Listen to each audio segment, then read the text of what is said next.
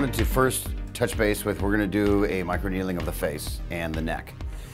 We're going to go through a lot of the procedures, the protocols, but I wanted to go first through the products that we're going to be using for microneedling.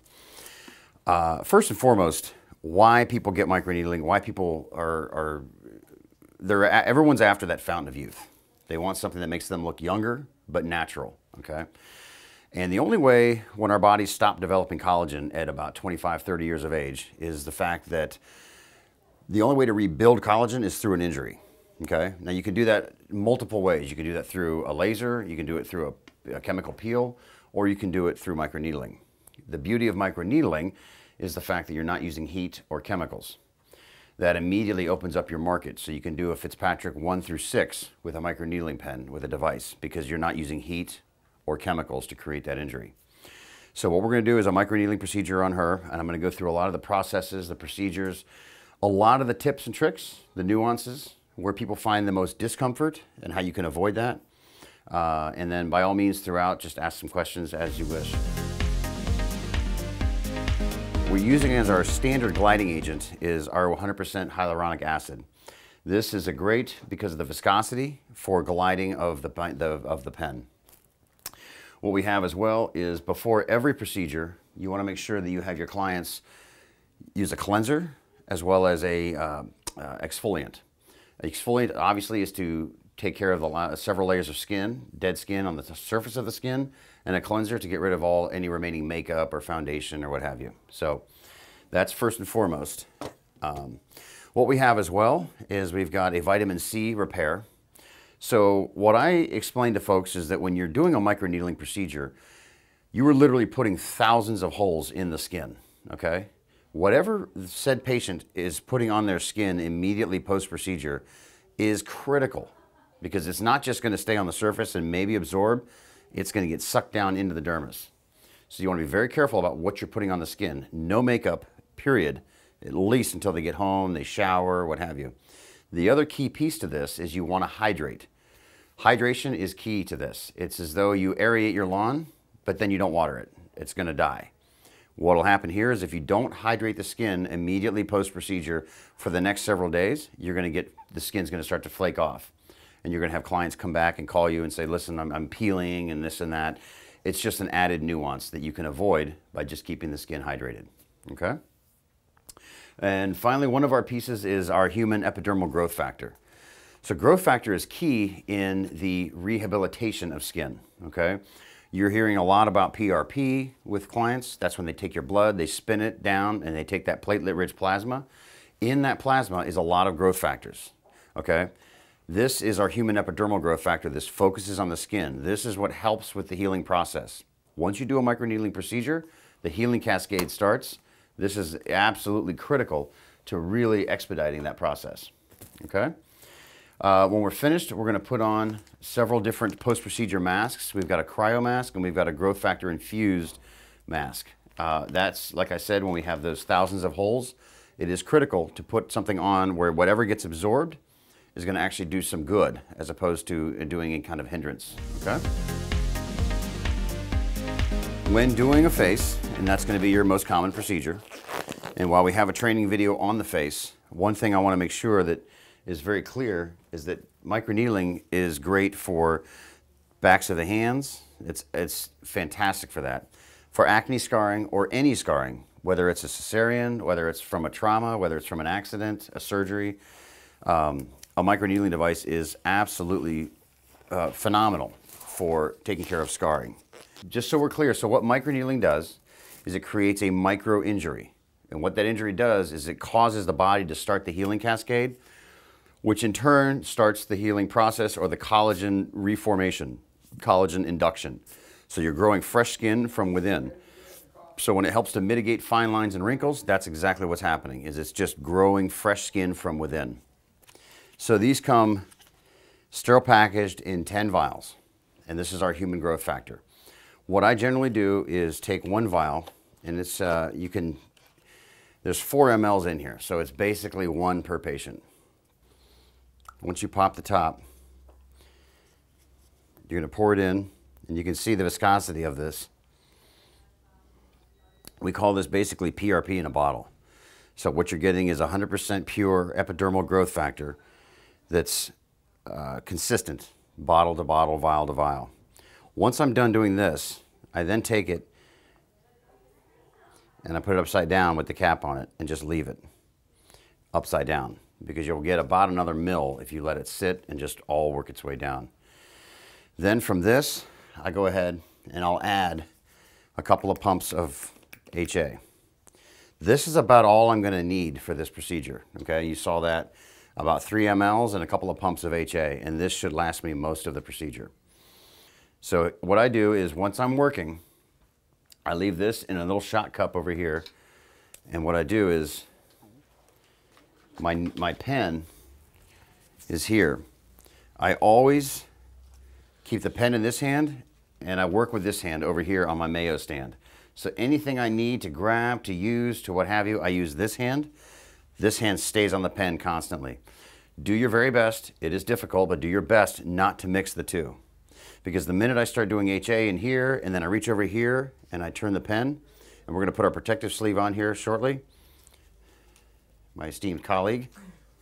So once you do that, and you start to get HA over the pen and the sleeve, everything becomes slippery. It just becomes a little less dialed in. First off, with the pen, we have a corded device.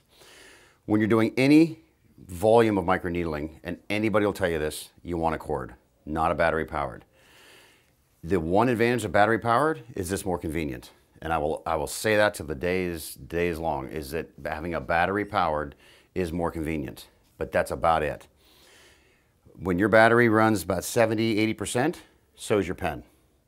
So the two key components to microneedling that affect the outcome and affect the patient experience is a slow motor and a dull needle, okay? So a lot of the infatuation with microneedling now has led to the Chinese flooding the market with needles. So while there's less expensive needles out there, you're gonna find that they get dull very quickly. And what happens is it'll pluck the skin when it starts coming out of the skin, and that can become painful for the patient. The second is a fast motor. When your pen is running 70 or 80% to power on a battery powered, you're only going 70–80% with that motor in the pen. And of course, there's the recharging and what have you to make sure you maintain that. So we have a corded pen. I prefer to have it around my neck like this. I was in a dentist's office who has taken on aesthetics and started doing this, and he has a clip that he just clips his cord right here. That's another key component that I should have had here with this, but I would encourage that. It just makes life a lot easier. So what we do is we go ahead and take our needle. These are sterile packaged, one a piece, disposable, one-time use. And we just click it on here like this, and we're good. So what you want to do is you're going to find that there's a speed component down here. This one, you want to turn it all the way up. Hear that? You want to stay at 4, always. Yeah. And then down here is your depth gauge, so 0 to 2.5 millimeters, okay? So once you've put the needle cartridge on, you then want to take your protective sheath and slide it over the top, like so. And just slide it down, all the way down till about there. When you go over it, it stays on, so you want to stay just above it like this. And then you just take your sheath, your protective sleeve, and you pull this off. And then by here, you just basically work it down like so. Now we're ready to begin the procedure. The way I do it is I always stand at the head of the patient, and I'm always going to start with the forehead and work my way down, do the periorbitals, the cheeks, and then the chin. When doing this, the most uncomfortable position for the patient is the forehead and the upper lip. So what I do is when you have patients numb prior to the procedure, I go ahead and have them numb the lips as well, okay? You don't have to cake it on, but just do this. The reason for that is, of course, when you're doing the upper lip, if you have the upper lip numb, but you haven't done the lips, once you cross that vermilion border, it can be uncomfortable for the patient. It's uncomfortable already just doing the upper lip, okay? Once I'm done with the forehead, I explain to patients, okay, that was the hardest part. So then they begin to think, okay, this is cakewalk. I can do this. You do the crow's feet, you do the periorbitals, you do the cheeks. None of that's uncomfortable. Then you hit the upper lip real quick, and you do that. And a lot of times they're going to be, ooh, ah, ah, ah, all of that. But when you're done with that, you're done. It's smooth sailing the rest of this is all relatively pretty easy, as well as the chin and the lower lip, okay? So I take my hand here, and I just dip a finger. And what I do is I break it down into quadrants. So I'm going to do her right forehead here first. I always start at 0.5. Okay. So we are at 0.5. Now, a lot of people ask me, how deep do I go here? How deep do I go there? The idea here is to create injury. It's to get that pinpoint bleeding. So the depth varies patient to patient, skin to skin, and as well within the same patient. So I often have times where I have to explain that sometimes a patient's right side of the face is going to have heavier skin than the left side.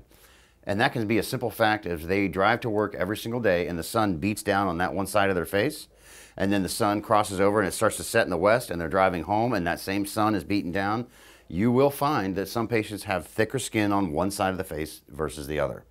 And that's a predominant reason why. So what I do is I go ahead and start at 0.5. 0.5 is always a good safe starting zone for doing microneedling. And what I do is notice the back of my pen is always going to be perpendicular to the skin, okay? This is not microneedling the forehead. This is how you want to do this, okay? So always keep a close eye on the back of the pen as well as my other hand, okay? I'm always touching the patient, you know, wherever I am, whatever I'm doing, wherever I'm working. So what I'm going to do here is at 0.5, I always lay the pen down first. You don't need to just dive right in. So lay it down, okay?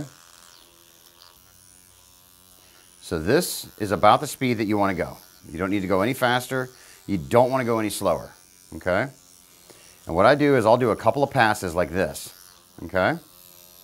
Now, one thing I want you to be aware of is that a lot of folks have a ridge right in here, okay?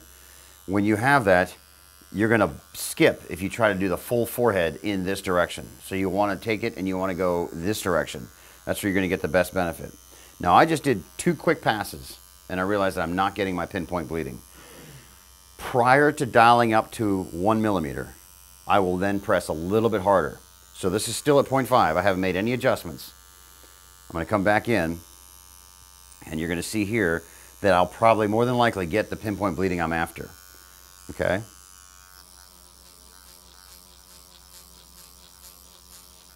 I'm going to go along this ridge right here. Okay? How you doing? Good. Okay, so this is without any adjustment.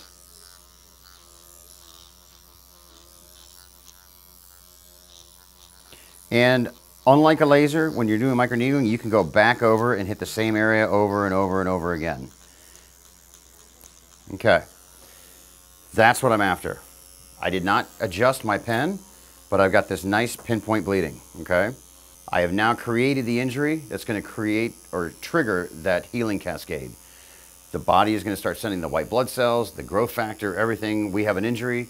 Let's start rebuilding collagen. Let's start healing this, okay? So we're done on this forehead. What I'm going to do is then I'm going to step over here and I'm going to do the other side. Okay, same idea. Yeah. Now I know from the previous side that I need to add a little bit of pressure to my pen, okay? When you're doing that around the hairline, do you have to be careful that you don't get within the hair? Will it damage the hairline or anything? That's a great question. So the question was, what about the hairline?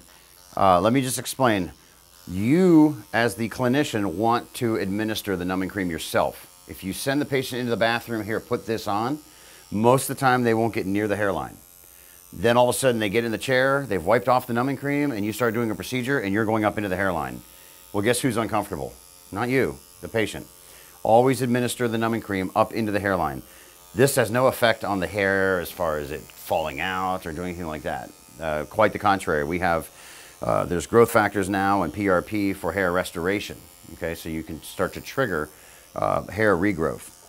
So I'm going to put a little bit more HA. Notice the back of my pen. It's like a windshield wiper. Okay, this is exactly what you want. And I got my other hand here. And I'm going to do a little diagonal. Okay. So, we're done with her forehead. Once you're done with the forehead, and we've done this at 0.5, you will find that most of the time your periorbitals are also 0.5. So what I do is I jump down and I do those right now, okay? So I don't have to adjust my pen. So I'm going to come down and let me just do underneath the eyes. And by periorbital, what I'm saying is above the zygomatic bone, the cheekbone, okay? Anything below that's the cheek, anything above we consider periorbital. The reason why you don't ever want to go across that is because, of course, there's a giant cheekbone and it can affect the positioning of the pen. So I'm going to come down here and with my left hand, I'm going to pull the skin, okay? And you can move the head as you wish.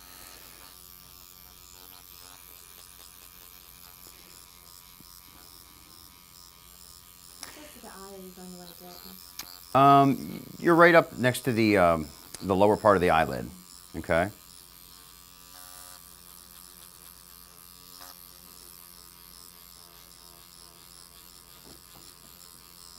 Now, one thing to be aware of is that some patients will form little hematomas, little blood blisters, right around the, just below the eye.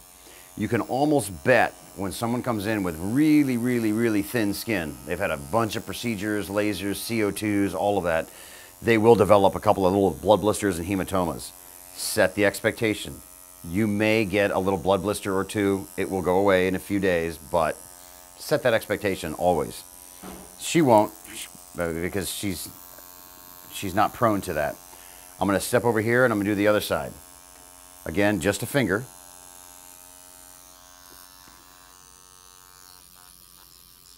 And I come up in here. And by and large, let the pen do the work, okay?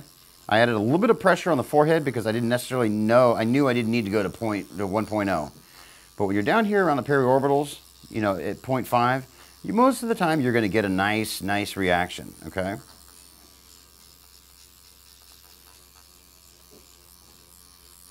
All right, so that's perfect. So she's getting a nice reaction on both sides. Now what I do is I go from 0.5 here in the on the periorbitals. Most of the time you're going to have to go to about 1.0 on the crow's feet as well as the cheek. I've never gotten a reaction at 0.5 on a cheek, ever. So be cognizant of that. What I'm going to do is go ahead and dial up to 1.0 on the pen, and we're going to start to do crow's feet. Crow's feet are easy and painless. Patients, okay? I've done 3 or 4 passes at least. I'm not getting a reaction at 1. What am I going to do? I'm going to push just a little bit harder. Not much, but just... Okay. Now watch. If you can see, I'm now getting the exact pinpoint bleeding I'm after. We're done. We move over to the next side.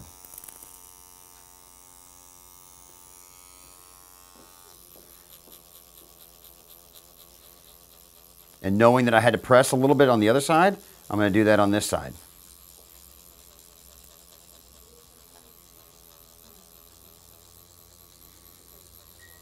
Okay.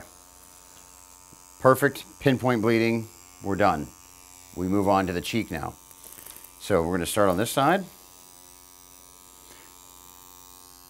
And go ahead and blow your cheek out. This is key. Have the patients like this, blow their cheek out. This is our area of treatment. And what you're going to notice is that when she blows her cheek out like this, exactly, it creates just enough tightness of the skin. Now I'm at 1.0. I've done a pass. I'm not seeing a whole lot of my pinpoint bleeding. I take my pen, I dial it up to 1.5 like this. You don't have to tell the patient you're doing this, you just do it. Okay? I grab a little bit more HA. And I had one clinician tell me she maps it out. Like she goes down here, up here like this, and like this a couple of times. So you have a red outline, and then you just work within that area. That was a great piece of a technique there. So she's blowing her cheek out. And you notice that I'm not going from the jawline to the zygomatic bone. You work in areas, work in small parts. So right here is her jawbone, okay? So I'm just gonna do a small section like this. Now you guys can see even from afar, this is the reaction you want. When doing acne scarring, and I can't stress this enough, you wanna go as deep as possible. You may get this at 1.5, but if the patient can still tolerate it, you wanna go to 2.5 on acne scarring, and you wanna stamp it, okay? The idea is you wanna break up that scarring. So this is exactly the reaction we're after on the cheek, okay? So we're by and large, we're done. I'm gonna just kind of finish off down in here. And if you're ever doing this and you feel the pen start to catch, that just means grab some more HA. Grab some more out of here.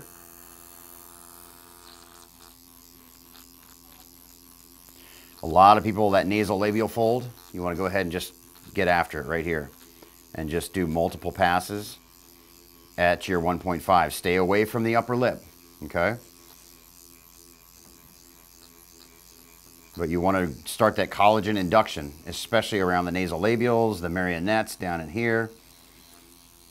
And I'm going to come up over here. Some people get a lot of that wrinkle right in here. Just get after it right here, okay?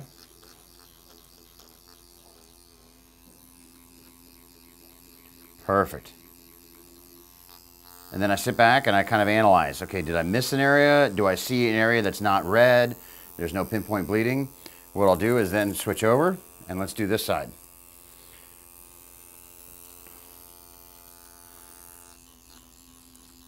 I'll do the map of the area that I'm going to do.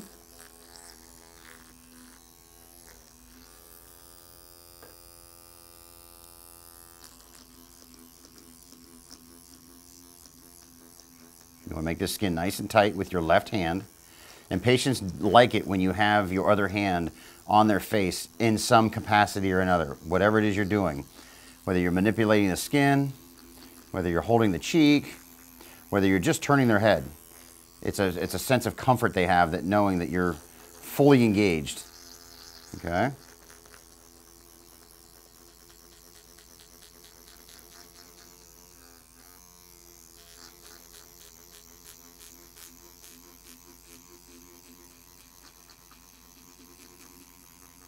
Okay.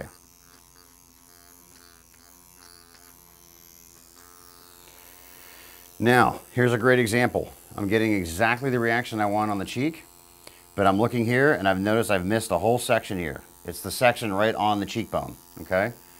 That's fine, but that's the whole point of analyzing. This is sort of like a canvas. You're the artist. Look and see where you may have missed an area, or you need to go back and reassess. So I'm going to do just that. I'm going to come up in here.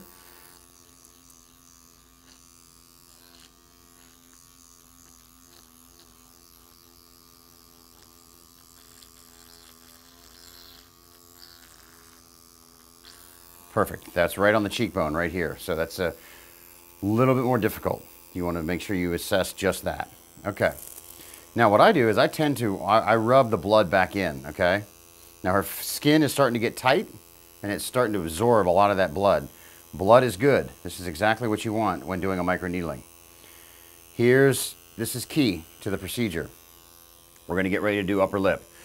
You never want to mention that the upper lip is discomfortable or uncomfortable for the patient, okay? You just want to do it, and you want to do it fast. So I'm going to have you do this. Look. Yeah. So curl in the lips.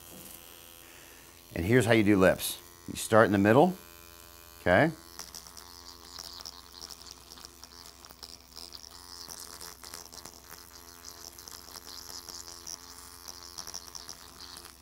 And that's it.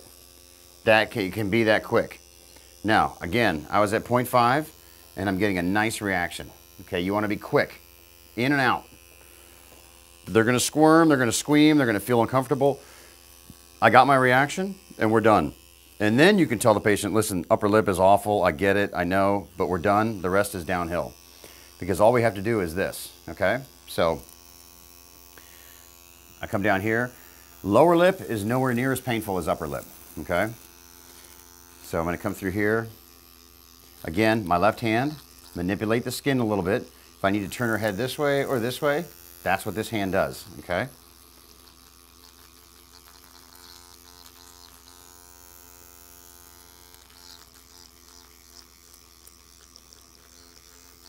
Come through here, just get right up onto the lower lip.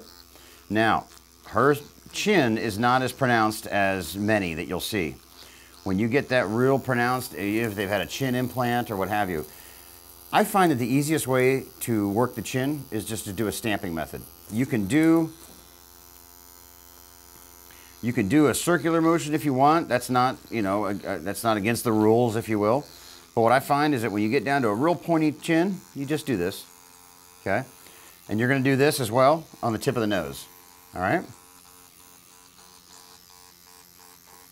So as you can see, we got our reaction there. Now, I'm going to go ahead and do her nose. She doesn't need it, but for technique purposes, I want you guys to see how you do a nose, or one of the several techniques that you can use to do a nose. Is we'll go ahead, dial it down to 0.5. The nose is uncomfortable. It's not necessarily painful, but most people have not had a vibrating cluster of needles on their nose. Some may sit up or stop and they want to sneeze. These are things that happen when you do the nose. Start on one side, pull the nose a little bit. Again, I'm at 0.5. Okay, a little bit of pressure. And then you're going to start down here and you're just going to hold the nose like this, okay?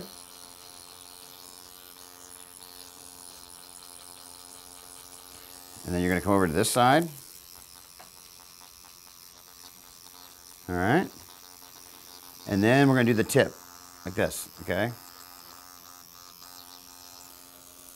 Now, I look back and assess, and I realize I could probably do a little bit more right here on this side. And I didn't get this area at all. So I'm going to come up here and get this part.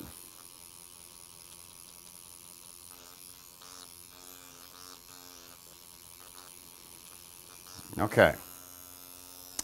You can do the eyelids. I've done them quite a bit at 0.5. I've even gone to 1 and have not had any issues. But I'm going to leave these for now as she doesn't need them. So we are done. That's a full face, okay? We're going to go ahead and do her neck now. She's been numbed. Again, for a lot of the clinicians in the room, always be selling, always be upselling. Listen, you're in the chair now. If we just do neck, it's normally an extra $250, but you're here now. Let's go ahead and do it for $100. Are you in? Great. Boom. You numb. We here at Cosmetical always numb the face and the neck, just in the event that we may go ahead and do that. So, just tilt your head up. Necks are easy and they're quick, as are hands. So what we're going to do is I'm down to 0.5. Okay. And you're going to get just under the jawbone like this. And just do this ridge first.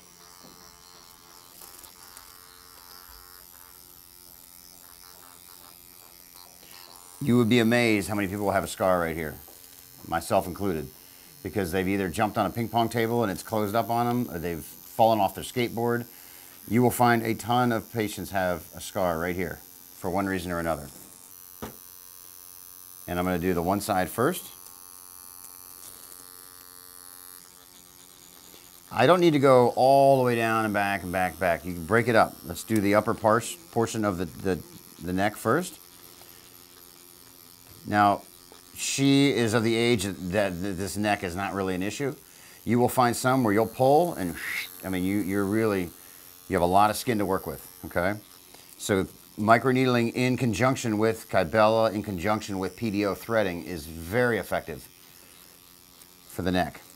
You want to take this hand, come down here, and just stretch the skin, and you've got a full canvas to work with. Notice the back of my pen right here. Okay, come up here.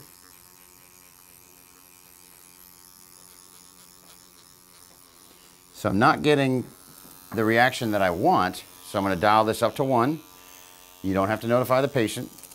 You will find that when you're doing some patients and they have that leather skin, they've been out in the sun all their life, that this is like shoe leather. And you may be at 1.5, 2 before you start getting this pinpoint bleeding, okay?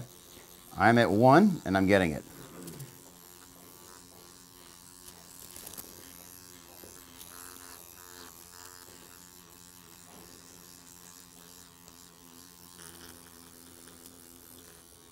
Okay, so then we're going to move over and we're going to do this side.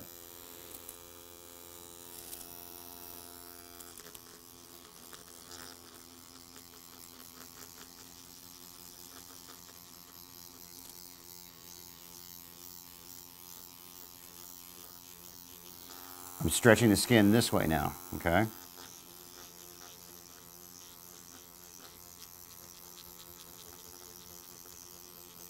Now for technique purposes, and again, she doesn't need it, but if she did, you're going to have a lot of women that come in and want their décolleté, their chest done. And the way you do that is you're going to grab the upper portion of the breast and you're going to push distally. That's going to stretch the skin out, and then you can really get after it on the chest, okay?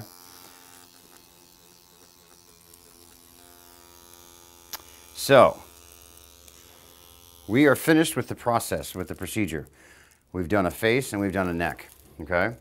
Now, her face is bleeding, or it's on fire right now. It's burning, it's hot. It's as if she's in a suntan lamp. This is crucial. It's obviously part of the healing process with the patients, but what you want to make sure you do is, now that I've created all these thousands of holes, is you want to be very careful about what you put on the face immediately post-procedure.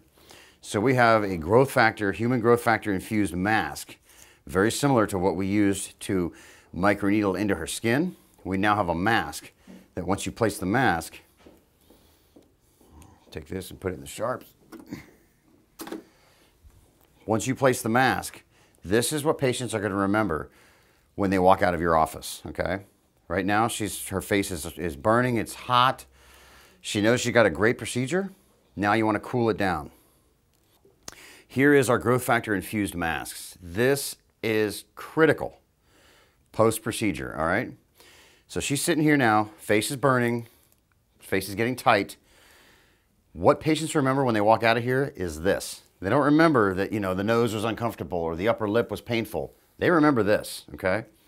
So this is our growth factor infused mask. Oh, this has been in the fridge too. So we're going to take this and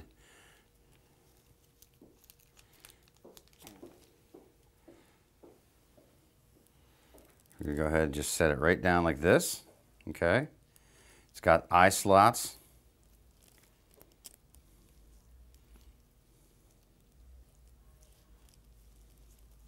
Smells good. Now, here's another key piece of advice. The upper is on. Now we're putting on the lower. Very effective. So we put this down. Now, this is cold, and I'm telling you right now, do this. Just work it. Talk to the patient. Oh, you're going to have a great effect. This is awesome.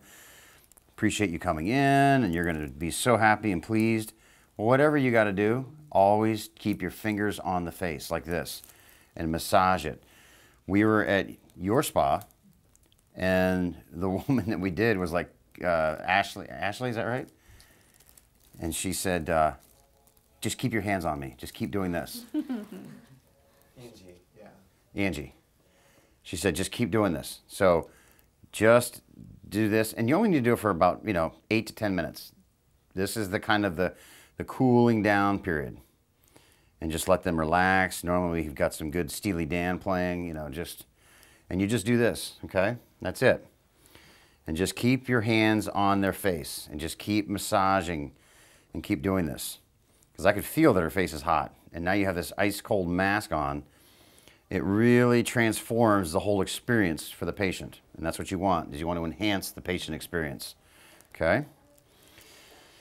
So for the purposes of training, let's fast forward and pretend that this has been on her for 10 minutes. It's only been on for about 4 to 5, but 10 minutes. You're going to go ahead and you're going to peel this off. Okay. And then I take it and I just kind of get some of this dried blood off. Now, here's another thing that you can do. You take the remainder of the sleeve, okay, and watch this. When I tip it upside down, there's generally quite a bit of growth factor still in here that you can pour out onto the patient, okay? Now, the last piece that you want to do is what we have, our take-home kit, our take-home care kit. Remember how I mentioned, we're done here, but we want to keep this skin hydrated. You have to keep the skin hydrated. This is the most important process of this procedure. If you do nothing else, just remember you've got to keep the skin hydrated. So at this stage, I'll go ahead and take my hands off, or take my glove off of here, and I'll grab, thank you. Here's the lipids, okay? I'm going to put a squirt here. And again, this is all about hydration, okay? Our take-home care kit is $38. Obviously, for the patients, you want to charge upwards of $50 or $60, at least, if not more. Okay. Package pricing, how do you set this up? As I've preached, and to those that know me and have seen me at educational seminars, will agree, there is no better device in all of aesthetics that provides you a better ROI or an opportunity to make money than a microneedling device. And here's why. This entire kit, all said and done, our basic starter kit, which is everything you need to start going and doing microneedling, you have enough to do 15 procedures. That whole kit is $3,500. This procedure here is about $350, depending on where you are, with a wage index and what have you. What you want to do is you have a VistaPen party, and you have all your clients come in, you serve some wine, you get them nice and lubricated, and then you start having packages. Okay, so it's normally $300. Stop. So $300 for a VistaPen. So a packet of 4 is normally $1,200, but tonight only, you can buy it for $1,000. Well, you get 3 to 4 clients like that, you've just paid for your entire device, and you get that money up front. That's the beauty of microneedling, all right? That's the beauty of the VistaPen. Is it approved for care credit?